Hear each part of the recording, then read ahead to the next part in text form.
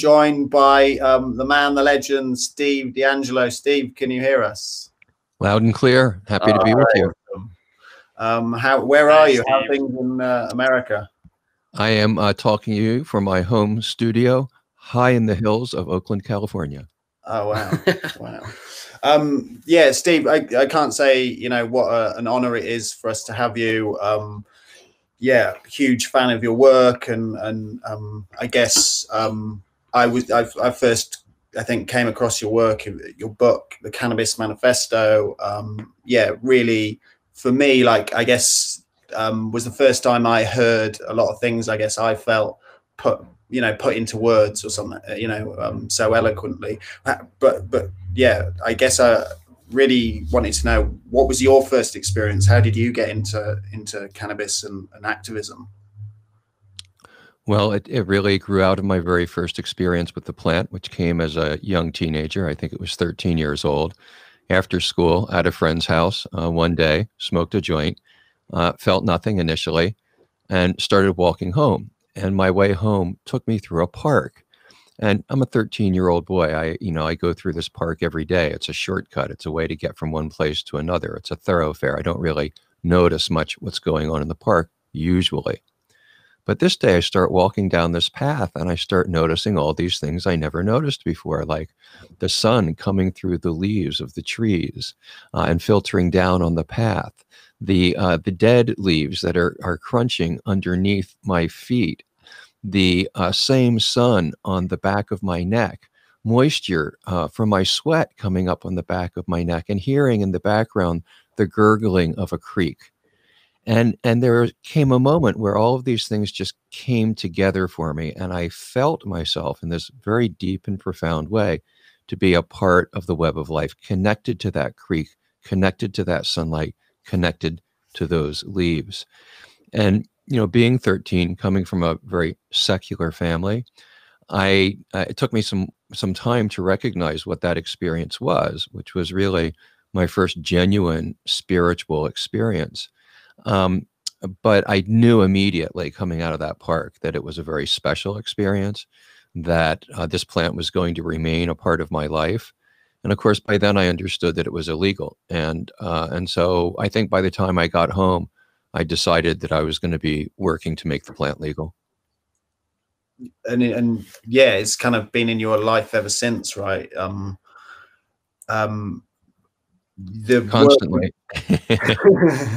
Yeah, I mean, cannabis has been a part of my life since I was 13 years old. I spent probably about 15 years as a street activist, doing demonstrations, smoke-ins, teach-ins, traveling all over the country. And then I started developing a niche for cannabis businesses that were legal, that allowed me to make a living and tell the truth about cannabis at the same time. And the first of those was an industrial hemp company that I started in the late 1980s. About a decade later, came out to California, and I've been responsible for launching some of the most important early companies in California: the first gold standard dispensary, Harborside, the first testing lab for cannabis, Steep Hill, and the first investment company for cannabis, the Arkview Group. So that led Willie Brown, the mayor of San Francisco, former mayor of San Francisco, we wish he was still mayor today, to call me the father of the legal cannabis industry. It's quite an accolade. So you had quite the transformative experience at the age of 13, and then kind of jumped headfirst into activism, entrepreneurship. Has there been any standout moments as an activist growing up? Well, I was growing up in Washington, D.C., and I came from a civil rights family. At 5 years old, I went to Martin Luther King's March on Washington with my mother, and we handed out sandwiches that we had made the night before to hungry marchers.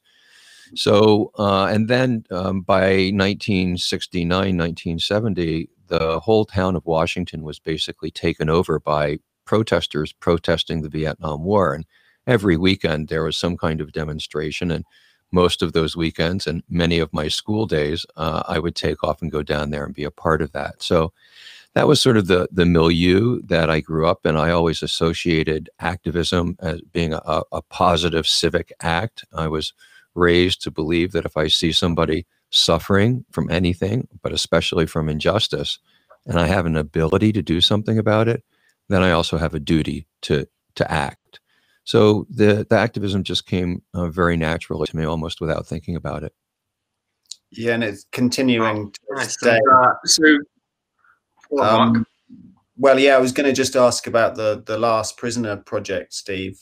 It's something that I've been following, from this side of the pond, but it seems really transformative, right? There's people incarcerated in prison, often patients or people, caregivers, often, and you and the Last Prisoner project, you're trying to get these convictions quashed. Is that right? Yeah, exactly. I mean, it would seem sensible, right, that when society legalizes cannabis and says, look, it shouldn't be illegal, and it's not illegal, then the people who are being punished for the thing that's not illegal anymore would be released. You'd think that that would happen. Sadly, tragically, it does not happen. In every piece of legalization legislation that has been passed thus far, there are no provisions to release people who are in prison on cannabis charges. In the United States, of course, this is a very racially tinged issue, more than tinged, because the overwhelming majority of prisoners on cannabis charges, like in the federal system, 87% of people serving time on cannabis charges are people of color. Yeah. So there's a real racial dimension to it. And there's something like 40,000 people in the United States still serving time. So it was a natural step for me once we legalized cannabis in California in 2018, then to start thinking about getting prisoners out. And we launched the organization, we launched the organization about a year ago. A little bit over a year ago, and it's just received a lot of support from the legal cannabis industry. We've participated in releasing several prisoners thus far. We've helped to release several hundred other prisoners for emergency COVID issues. But what's becoming clearer and clearer is that LPP really needs to be a global organization. We are committed to doing this job and not stopping and not resting until the last cannabis prisoner comes home, no matter where they are in the world. And I just want to highlight one case for you now that I don't know if you've already talked about it, but one of Spain's absolute leading activists, a real hero to our movement, Albert Tio, on Wednesday entered prison for a 5-year term for running a cannabis association in Barcelona. He's been fighting this case for 8 years. He exhausted all of his legal appeals. And so right now he is sitting in prison. He has 3 children. And I think that's just, we cannot allow things like that to happen. If we allow them to lock Albert up, then no other cannabis association in Europe is going to be safe. Yeah. Yeah. It's so true. Wow. Go on, Francis. That sounds like an incredible project. We've been following some of the stories on Instagram and seeing some of that progress is really good to see. It's horrific that things like that are still happening, especially as the boys there are in Wales, but I live in Canada now, and we have legal access, but there's people still sitting in prison. How can we all get involved? I'm sure we've got a lot of people on the chat that would love to, be involved, show some support to this. What's the best way, Steve? Go to lastprisonerproject.org and give us your email address. Drop us a line, and there's a million different ways to participate. One of the very simple things that anybody can do is just to help us raise awareness. We're very, very active on social media, and every like, every repost, every retweet helps us get word out. Donations are always helpful. Volunteer work. We do a lot of outstanding media work. We just won a Clio Award, which is a very prestigious global advertising award for some of the messaging that we've been doing. And all of that was created by people who volunteered to help out the Last Prisoner Project. So really just about anything it is that you do, whether you code software or whether you edit video, we can probably find a way to help put your skills to work behind this cause. Steve, Awesome. Thank you. You've been given the moniker of, you know, the father of legal cannabis. Right now in the UK, I guess we're at a kind of critical point. We have been given access to medical cannabis on the NHS, although very few people, I think it's only 4 to date, have actually received prescriptions for ailments. Like, if there's any advice you could give, or you know, how do you think the movement should work together? Is it about people coming together and having a unified message, or what's your experience of?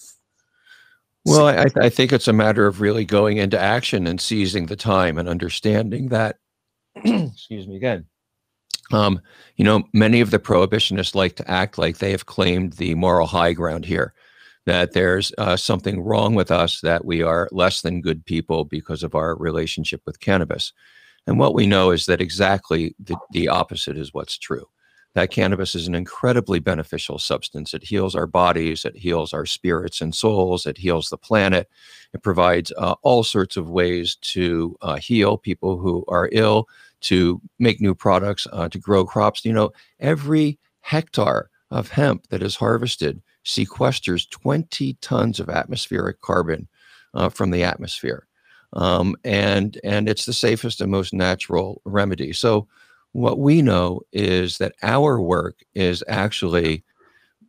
where the moral high ground lives, and that the work of spreading this plant around the world to people who need it is a life-saving act. So that's number one. Never forget that you are on the winning side of history. Number two, take matters into your own hands. One of the things that has frustrated me about the European cannabis scene for many, many years is that there's thousands of really great growers in Europe. I've smoked their weed, right? There's tons of small gardens. And there are also hundreds of thousands, millions of people who have severe illnesses like cancer and epilepsy and all sorts of grave, grave illnesses who are suffering. And cannabis could end that suffering, or at least alleviate it. It's a simple thing. Activists, growers, you grow the weed and then you give it away to people who really need it. And they see miraculous transformations in what's going on in their lives. And then those people in wheelchairs, mothers with babies in their arms, they become your strongest public advocates. But you can't wait around for the government. You can't just sign petitions. You can't just file court cases. What we learned is that you have to take action. And when you do, the public will support you. If you end up in a trial and you have an opportunity to present the facts about cannabis and have an evidence-based argument about it, you win. We win. Always, every time. Yeah, true. We've we've got such a postcode lottery still in this country. Thankfully, there's some people, and we're going to be chatting to one of them later, Carly, who are really pushing, you know, progressive change and working with police people and working with medical professionals, and they seem to be getting some traction, but unfortunately it seems like the apparatus, the system, the government, what have you, really isn't interested, or you know, that they've legalized or medical cannabis, but they've really allowed it to be, you know, it's still not accessible. So it's left in the hands of police people and doctors on the ground to like make difficult decisions, and they don't have the research often. Well, you have a problem in the UK with the press, and you know there's just been so much negative, ridiculous, hysterical coverage of cannabis in the press. And then you couple that with governments that don't have any interest in changing the status quo. And it's difficult, right? And that's why, and what we found in California we faced exactly the same situation. Our press coverage was mostly negative. The governments in the 1990s had zero interest in considering any type of cannabis reform, but people were dying of AIDS. Many, many, many people were dying of AIDS. And so we just started giving cannabis to the people who had AIDS, and the people who got cannabis lived longer and they had a better quality of life. And it was evident to anybody who looked and saw that you would have a person who was wasting away and dying before cannabis, and then they would start consuming cannabis and they would put weight on. So it was very, very obvious. And those stories made their way into the media, not because the media was terribly friendly to cannabis, but because everybody was so terrified of AIDS and looking for a way to deal with it. And so that's how we cracked through that. We just said, look, we know how to grow weed. We know that it helps people that are sick. We're going to put it into their hands. And then we did something very brave. We came out. We said, not only are we going to break the law by giving these sick people the cannabis that they need, but we're going to invite news media to come in and cover this story. And that's how we broke the blockade. That's how we started gaining ground. And I think it's those kinds of acts of bravery and courage that every social movement needs. A change never comes easily. We've never made change with racial justice. We've never made a change with the peace movement. We've never made any kind of change, the environmental movement, until people are willing to stand up and commit individual acts of bravery and courage. And once that happens, once the way is shown, what we found is that the public supports you hugely, magnificently. Nobody wants to see a child with epilepsy who has 150 seizures a day keep on having seizures if it can be stopped. And cannabis stops it. It's obvious. Yes, it's simple. So it seems like we are getting there, right? You know, slowly but surely, one by one, states, countries are moving towards medical and then opening that up. And then we've seen Canada, certain different states in America actually legalize recreational use. So Steve, you're not only a successful activist, you're a successful entrepreneur as well. One of the things I love about the cannabis space in every single country that I've gone to is the ecosystem that is there. You've got artisan craft growers, you've got glass blowers, people crafting kind of like wooden vaporizers, all of these small businesses interacting, which is amazing to see. You alluded earlier around Canada legalizing cannabis that you know, some good growers have maybe been left out of that, and it's as it becomes more inevitable that it's going to be legalized, you bring in the interests of, you know, the big businesses, people that may not have supported cannabis in the past. What's your thoughts, and do you have any advice on how we can best kind of preserve those ecosystems and that culture and not get it lost to kind of like the corporate takeover as legalization does sweep through the world? I think that the short answer to that is that people who care about making sure that something other than corporate cannabis exists in the world need to very actively engage in the regulatory process and make sure that the regulations are set up in such a way so that they benefit the cannabis community rather than predatory corporations. And what happens is when you have legal reform, you have a cannabis community that's been mostly underground or in the gray market. And therefore, we haven't really learned how to do things like marketing and finance and compliance and all of the other mainstream business skills, because if we marketed in the underground, they would follow the marketing to us and arrest us. And if we kept books, much less real sophisticated financing, that would be evidence against us. And right. So we enter this new legal market at a disadvantage. We're going up against corporations who have tons of experience with all of this stuff, and they're able to more successfully engage with the regulatory process and more successfully raise money than the legacy cannabis community. And so there's a few ways to fight it, but the starting point is making sure that you have a set of regulations that give you the foundation. I'll give you an example. In Mexico, which is one of two countries that legalized cannabis last week, Israel was the other one, they have set aside 40% of all cannabis licenses for the indigenous communities that traditionally have been producing the majority of cannabis in Mexico to avoid them being displaced. Now, I don't think 40% is anywhere near enough, right? But that is the kind of mechanism that's going to be needed. Then what we need to do is we need to make sure we have a really educated cannabis tribe globally. What we can expect from corporations is what corporations do. They care about profit. They don't care about anything else. They will do whatever it takes to make as much money, most of them. There's a few exceptions to the rules, and there's many companies, smaller companies, that are an exception to the rule. So what we need to do is, if we want a cannabis industry that reflects the values that the cannabis plant teaches us, if we want a cannabis industry that serves our community, then we need to understand who the companies are that are supporting our community, that are supporting regulations that help us defend our community, and who the companies are who are doing the opposite. And we need to vote with our dollars, and we need to be very conscious about it.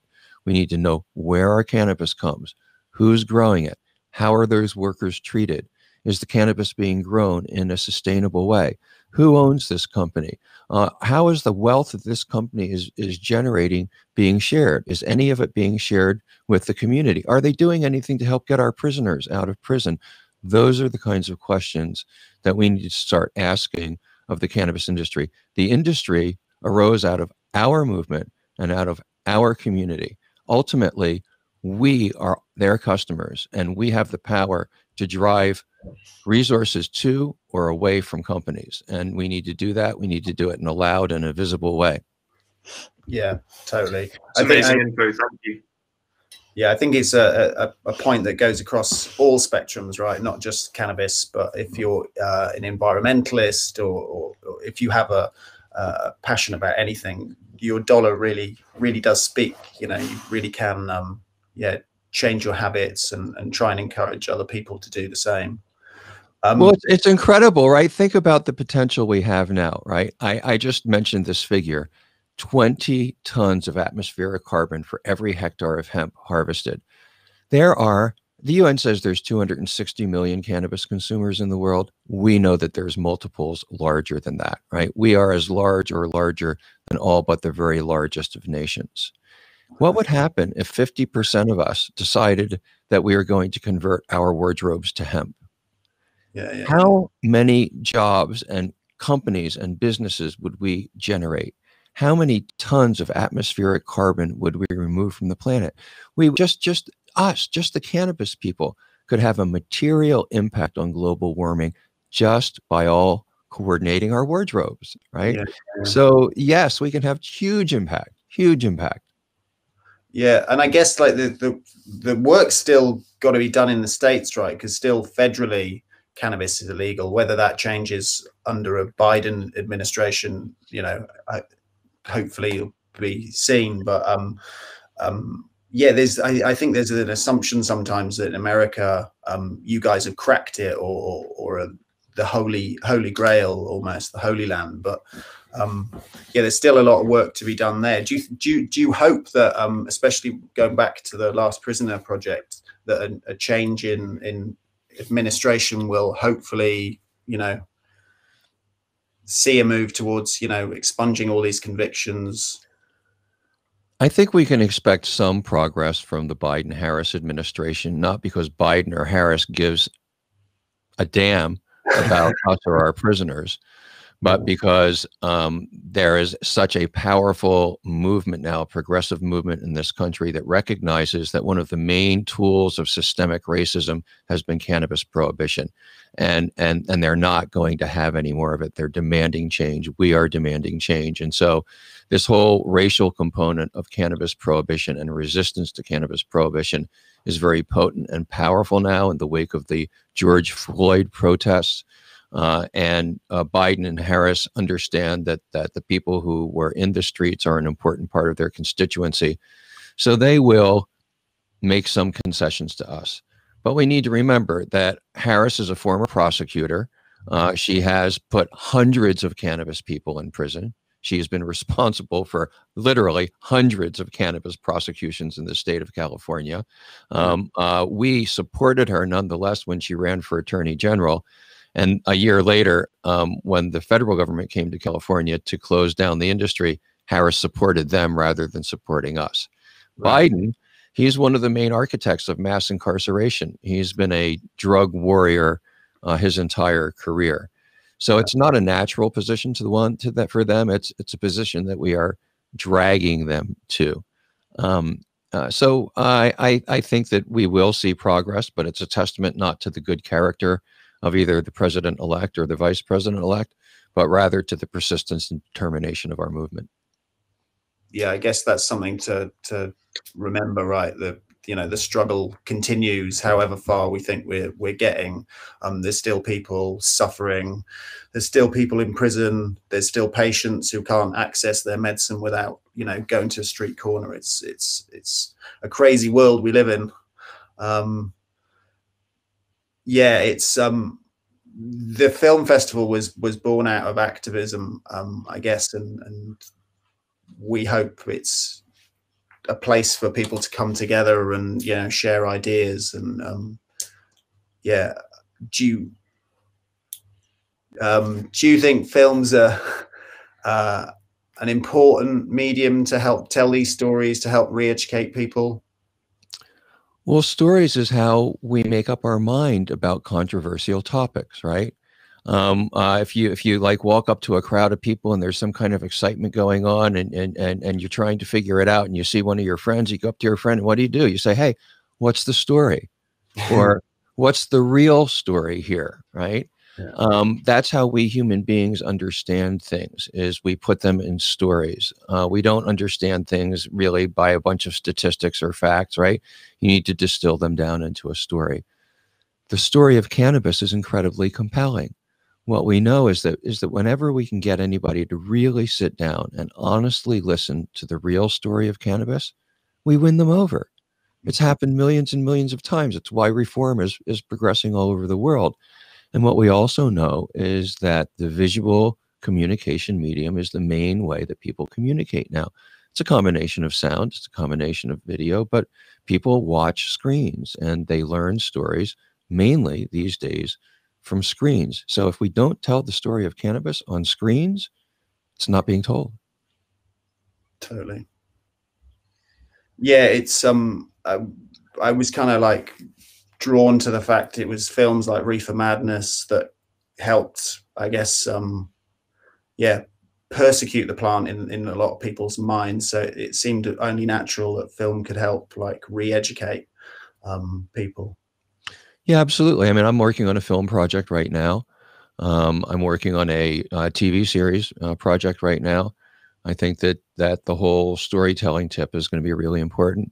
You know, another one of the projects that I've put together recently is my new podcast, Radio Free Cannabis, and what I'm doing there is really highlighting the global nature of our movement now.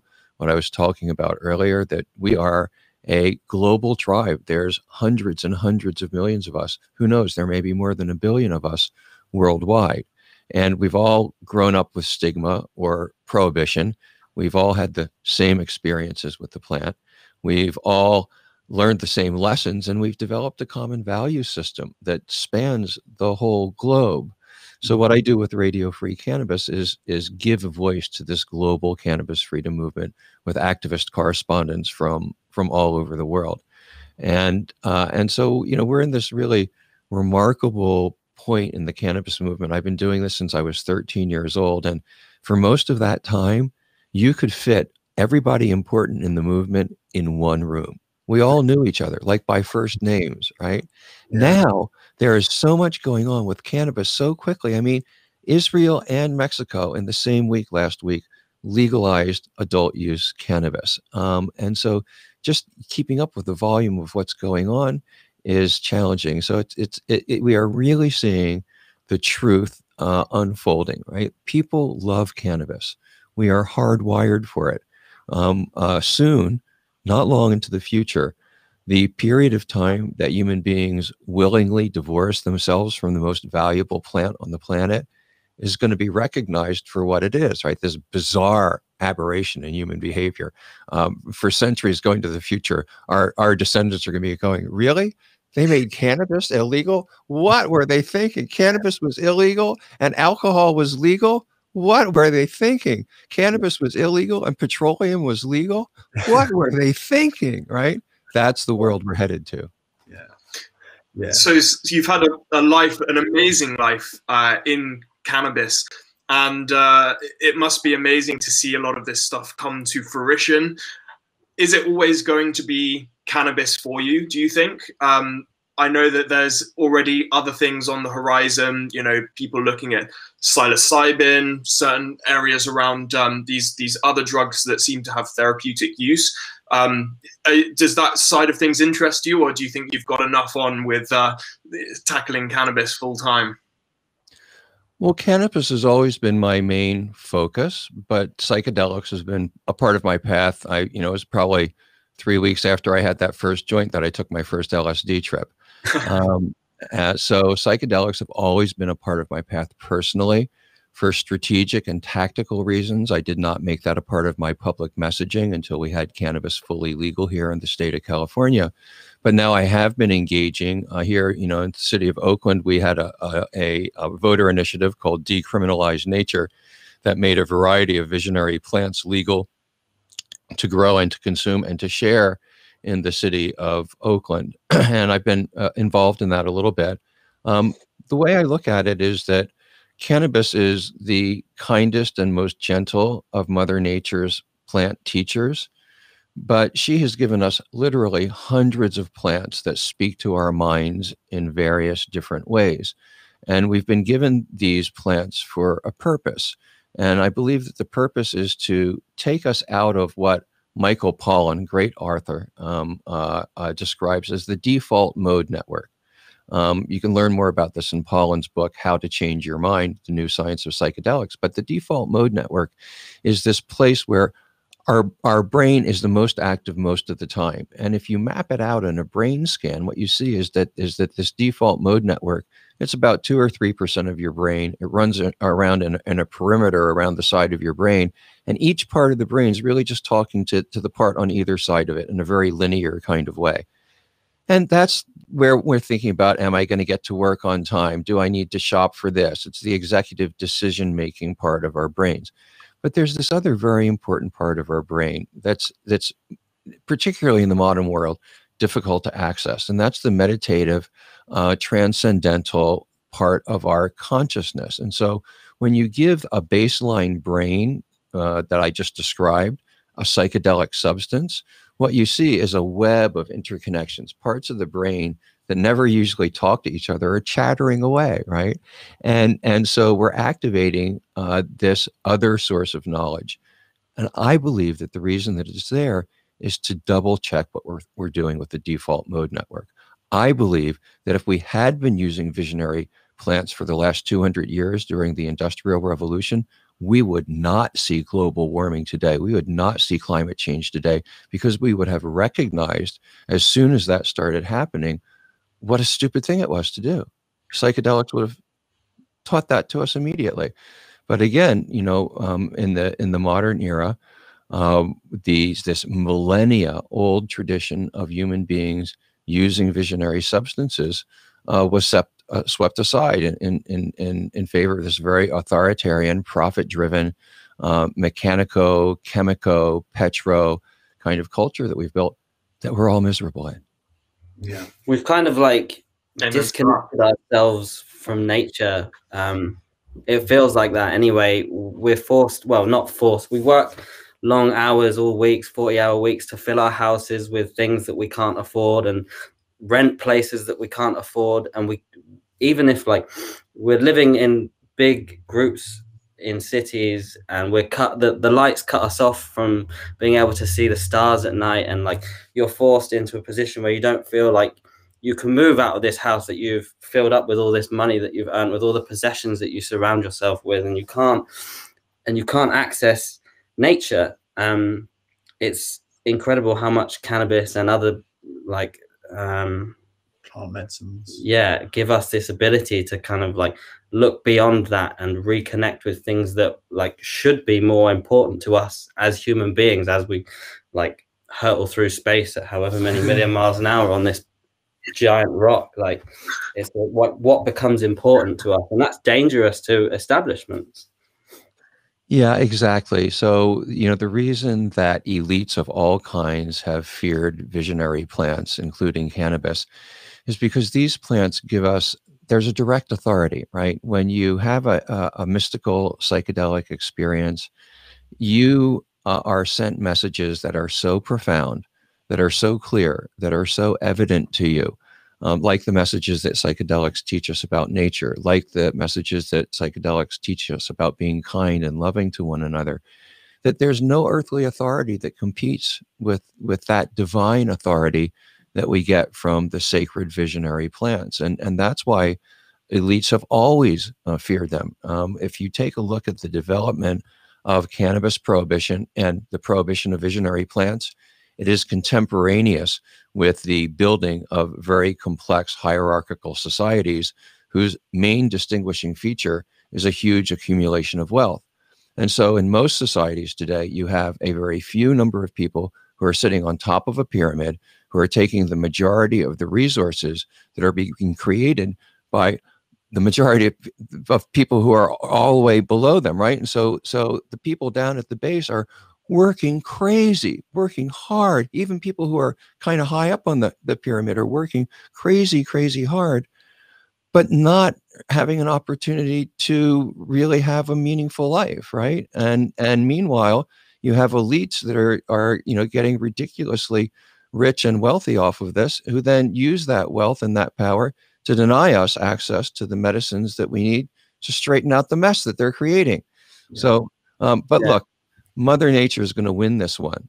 Mother Nature is going to win this one. If that's not evident to people yet, it's going to become more evident in the future. She's either going to win because we're going to wise up and we're going to change our ways, or she's going to win because she's just going to toss us off like a used rag and say, all right, human beings, you guys blew your chance to be here on the planet. Out with you. Okay.